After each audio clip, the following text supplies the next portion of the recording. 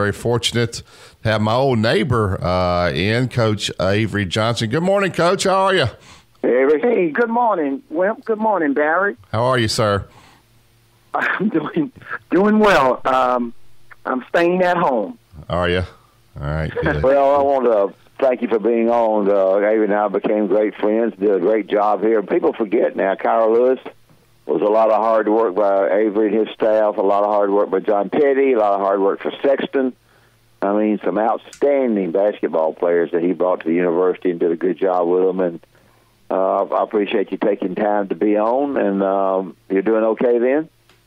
Yeah, doing well. My wife and I, we relocated back to Dallas. And, obviously we're in this COVID-19 situation all around the country. And it's especially hit my hometown, Wimp and Barry of New Orleans. Yeah. Where there's a high percentage of debt rate in New Orleans, especially with African Americans. So go ahead. Tell our listeners what you're doing. I'm interested in your CBS stuff because you did such a great job on the television. Tell our listeners what you're doing. Yeah, I'm with CBS Sports Network and CBS HQ, so it's two different platforms. But the Sports Network, I covered about 20 games, primarily in the American Athletic Conference. So I had University of Houston a couple of times, SMU, was able to go back to New Orleans and cover Tulane, Wichita State, and then also quite a few games in the Mountain West. So I had a chance to cover teams like San Diego State, who was an outstanding team. I had them, I think, 3 times this past year.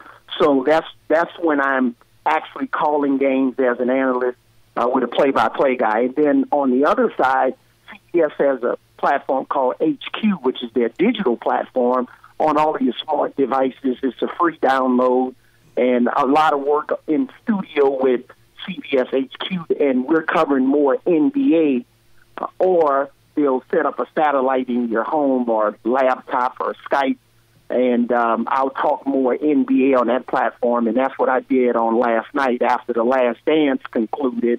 I was on CBS HQ on all of your digital devices. So I'm enjoying it. It's been a good transition. I've always been in the media in between coaching jobs, so this has been a nice fit for me.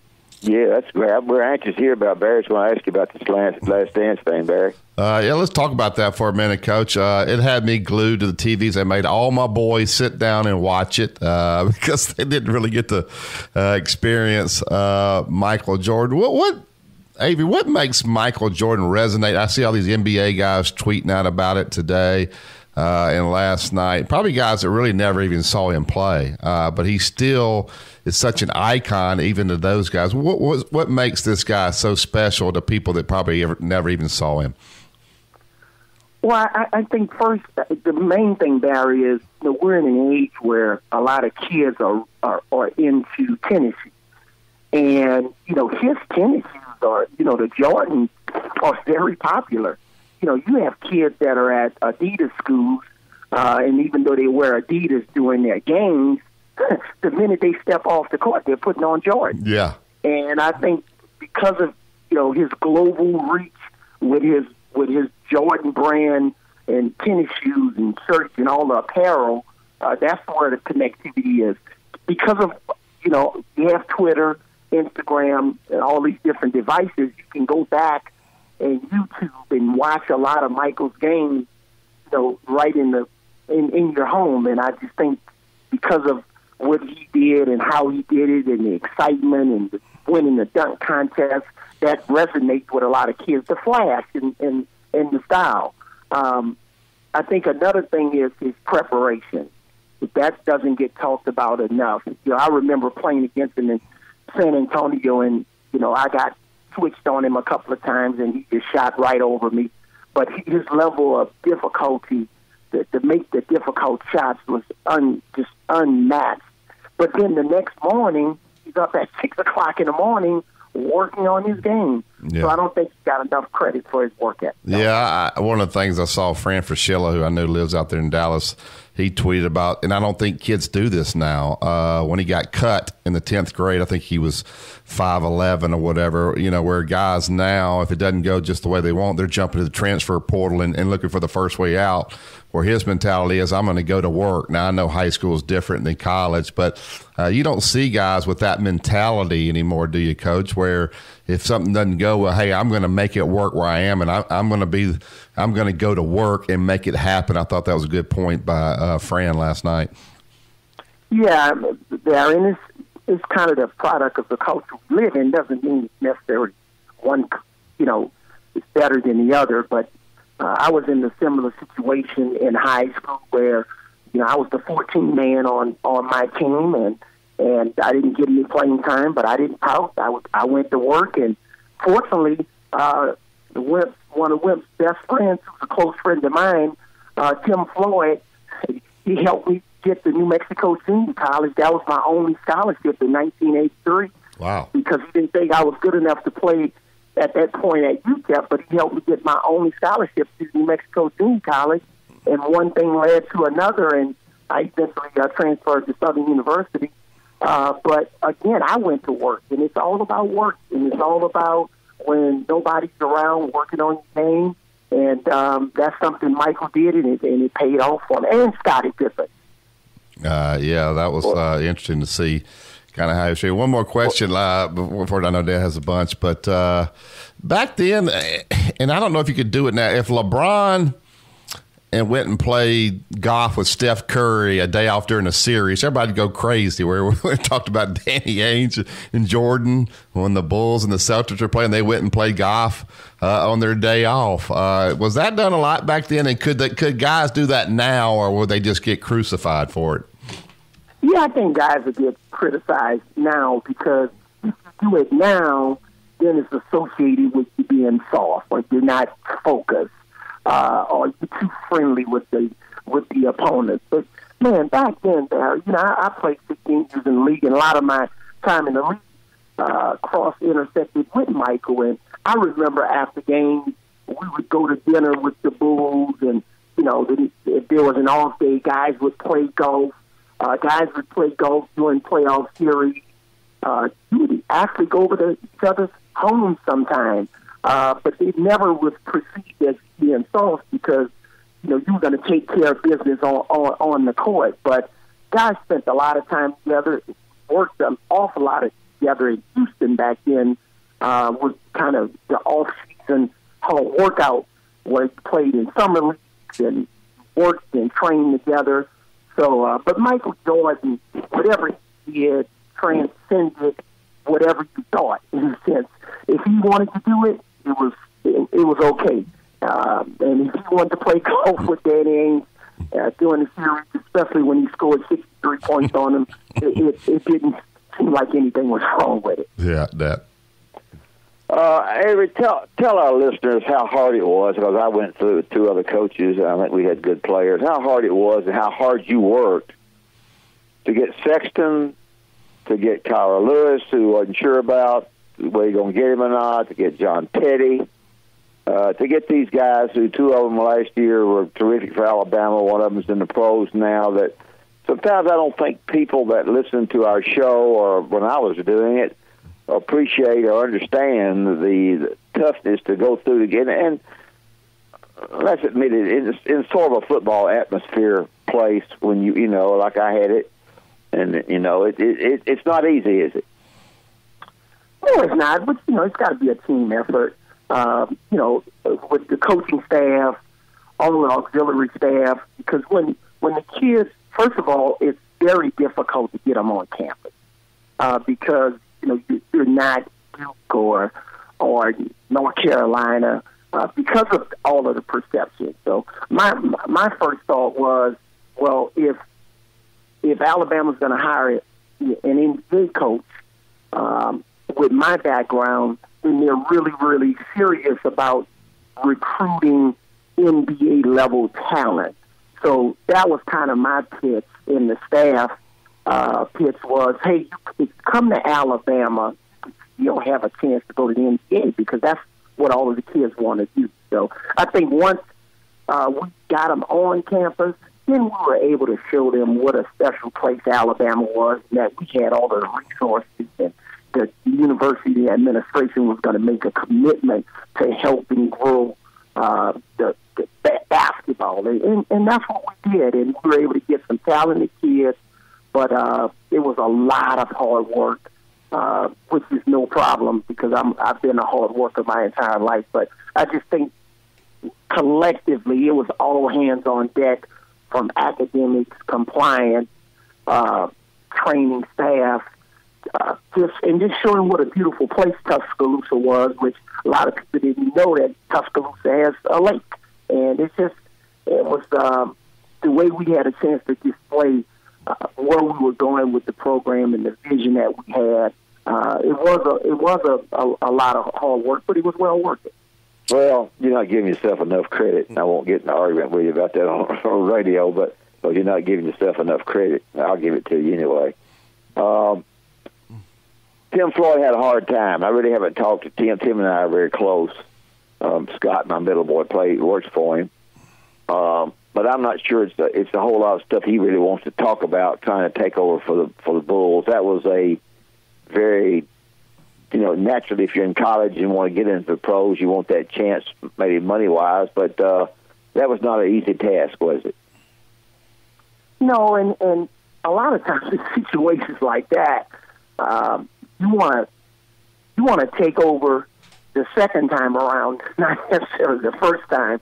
When you take over situations, when you have such a legendary coach like Phil Jackson, and you had Michael Jordan and Scottie Pippen, and that run of talent, and all of the role players they had. Even one of my teammates, Steve Kerr, who was very instrumental in terms of his role for the team. And I played with Dennis Rodman for a year in San Antonio. We actually traded Dennis to Chicago for Will Perdue. And when you dismantle that team and then you walk into a situation where they've won 6 championships in 8 years, and the team is just decimated, and now you're drafting a bunch of young players, man, it's kind of like a no-win situation. So sometimes, with the deal that Tim walked in the door, you don't necessarily want to walk in at that point. You want to walk in after that guy.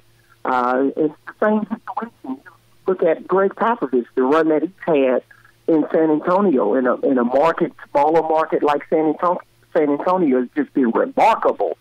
But the guy that takes over for Greg Popovich, he's not going to have Tim Duncan or Tony Parker or Manu Ginobili or David Robinson.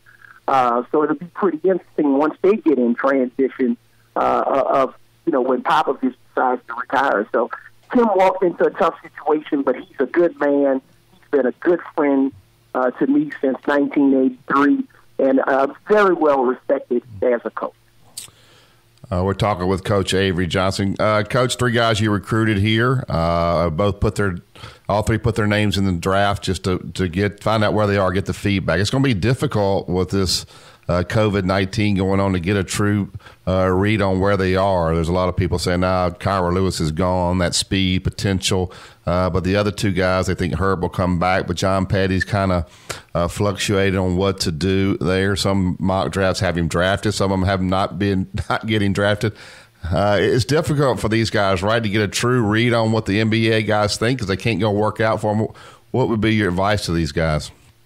Yeah, it is a little bit difficult, and because a lot of times, you can go to the Chicago pre-draft camp, and that's a time where you can work out if you want to participate on the court, especially if you're a fringe guy or a second-round guy, and that gives teams a chance to interview you. But it's also the workouts at the prospective team sites, at all of their practice facilities where they bring you in. Maybe they'll bring you in by yourself or bring you in with another guy, could play 1-on-1 or 2-on-2 or just work out for the team individually, and then they can sit down and have lunch with you and talk to you. If you have some sort of injury history, they could get an idea of where you are physically. But now it's a lot of pressure on those NBA scouts to see who's really been doing their homework, because those guys travel all around the country to games and have to evaluate talent. So I think my whole thought in terms of advice for players that have played for me at Alabama is if you're guaranteed a first-round pick, if you're guaranteed to go in the first round, I think, that's a no-brainer. We don't want to hold you back. I think that's good for you, and it's good for the university, it's good for your family. But if you're not in the first round and guaranteed the first round, then you probably should really consider coming back and get better in the offseason and improve your draft stock. So that's always kind of how we advised it when I was at Alabama. Yeah, good advice there. We'll see as this thing happens. A guy like Herb Jones, I was going to ask you, did you ever sign a guy or play with a guy in the NBA? And when they got there, you were like, wow, this guy's even better than I thought. I think those guys talked about it when Jordan got to North Carolina. Any guys stick out in your mind that when you played with him or you coached him and you got him, you said, wow, he's even better than I thought he was? Wow. Well, when I look back on my career, I remember a guy that you guys know very well, my first year in the NBA. He obviously was already on the team, but when I had a chance to play with Derek McKee, I was thinking, man, this guy's really good. He's 6'10", Mississippi country boy from Alabama. And actually, Derek McKee was the first guy to introduce me to the university in 1989. I went to my first football game at Alabama and had a chance to eat some good Alabama food. But I was really blown away with his size, the way he could handle the ball, pass the basketball. So I would say, Derek is one of the guys that stood out. But as a coach, we drafted a kid when I was coaching the Mavericks out of Wisconsin, Devin Harris, who was just unbelievably, he was a fast guy, even faster than Tony Parker. I hadn't seen a guy that fast with the ball since Tony Parker, or a guy that I played against in Kevin Johnson. So I would say Derek McKee and Devin Harris are two of the guys that stand out. Yeah, Derek McKee is a guy, you don't really appreciate him unless you really know basketball. This guy's unbelievable when he played. There was nothing he couldn't do, Dad. Okay, tell us about Avery Jr., how he's doing. Oh, Avery Jr. is doing well. He lives in Phoenix. And, Avery Jr. has been one of those kids because of all of his relationships and contacts through the AAU circuit and obviously in college. And because of all of my years at the NBA, he's just built a large network of friends that he's doing some business with on the NBA level and some NFL guys. So he's headed down that road, Wimp and Barry, where he eventually has his own sports and or marketing agency, and he's doing extremely well. And my daughter still works on Wall Street for BlackRock Investments, and she's doing well also. She got accepted to Kellogg School of Business at Northwestern, so she'll start at Northwestern. Hopefully, if everything gets back to normal, she'll start at Northwestern at their business school in August. Coach, what does Miss Cassandra have on your honey-do list today? Is she making you do a bunch of work around there right now? No, Miss Cassandra has on my honey-do list that I got to work out on this Peloton bike. Oh, you got a Peloton? You got a Peloton? Yeah, I have yeah. I'm going to look you up. I got one. I'm going to ride with you one day. Yeah, look me up, and I got to get my workout on the Peloton 30 minutes because she's always on my app making sure that I'm working out and burning some calories. And but the great thing is, Barry, she's an incredible cook, so I get some extremely awesome dinners at night, kind of New Orleans style. So hey, doing well. You guys need to say a prayer for Miss Terry. Can you imagine Coach Saban at home all this time, Coach? No, I can't. And knowing Coach Saban and getting to know him when I was at Alabama, I know this has been a really difficult time for him.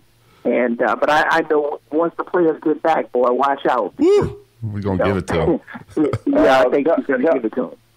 Tell our listeners before you leave, would you like to get back in coaching if the right situation came about? Would you like to go pro, college, or what? Well, I think it's pro or college. Even now, Wimp and Barry, what I'm doing, covering, basketball, college basketball. I get a chance to talk to so many college coaches. Sure. And attend practices and shoot around. So just this time I spent at Alabama and this off season of just seeing coaches do it a little bit different and getting a lot of different ideas. I kind of wish I would have done this before I took a college job. So this is, gives me more opportunities, more options, whether it's college or pro. You look at Coach Anthony Grant, who I took over for. He went to the NBA for a couple of years, and man, I had Dayton this year when they played St. Bonaventure, and he's talking about a team with Final Four potential. Oh, man, he did an amazing job there and had some really, really good players who played at a high level. So just keep your options open, and you don't close any doors. And I had a really good experience at Alabama, and I know the program, I think, is heading in the right direction. From what I've read, they got some really good players coming in to go with some players that are returning. But that's a really good job. And if they can get the Coleman Coliseum situation figured out in the future and reduce the seating capacity and make it a little bit more of an intimate environment, I think that's going to help the program tremendously. We sure want to thank you for being on, Avery. I appreciate it. Appreciate your friendship. And if I can help you in any way, give me a holler. Thanks, Coach. Okay. Appreciate All right. you. Thanks a lot, guys. Thank you. Okay. Take care.